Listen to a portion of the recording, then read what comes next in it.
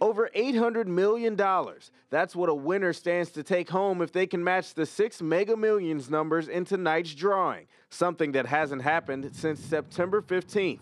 Numbers are big, so for the family, we all picked our own numbers this time and see how well we do.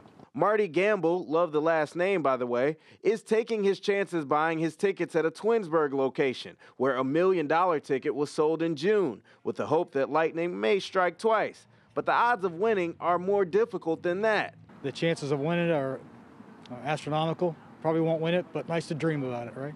In 2017, the Mega Millions jackpot became more difficult to win. The odds increased to 1 in more than 300 million, making it more likely you will be struck by lightning, be attacked by a shark, give birth to quadruplets, or even drawing a royal flush in poker. And the Powerball jackpot isn't far behind at more than $700 million. The odds of winning both, 1 in 88 quadrillion. That's the number 88 followed by 15 zeros. But the low chance of winning isn't stopping people from getting in on the action. It changes your life. It changes everybody's life. Share it with everybody I know. Make everybody a little happier.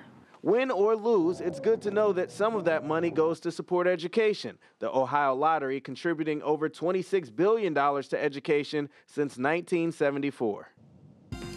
Now, not too long ago, we had a jackpot winner right here in Greater Cleveland. It was sold at Giant Eagle and Mentor, the winner taking home $375 million before tax, just a little bit of money. So it's definitely possible. And in case you're wondering, Betsy, I did buy one ticket. What about you?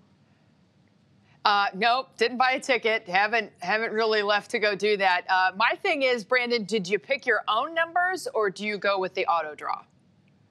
No, I'm not a diehard, so I didn't pick my own numbers. I just said, here's $2, give me some numbers, and let's see what happens. I'm with you. That's exactly my way of doing things, too. Well, good luck to you, Brandon. Good luck to everyone out there as we see what those numbers are going to be later tonight. Of course, we'll bring them to you tonight on What's Next.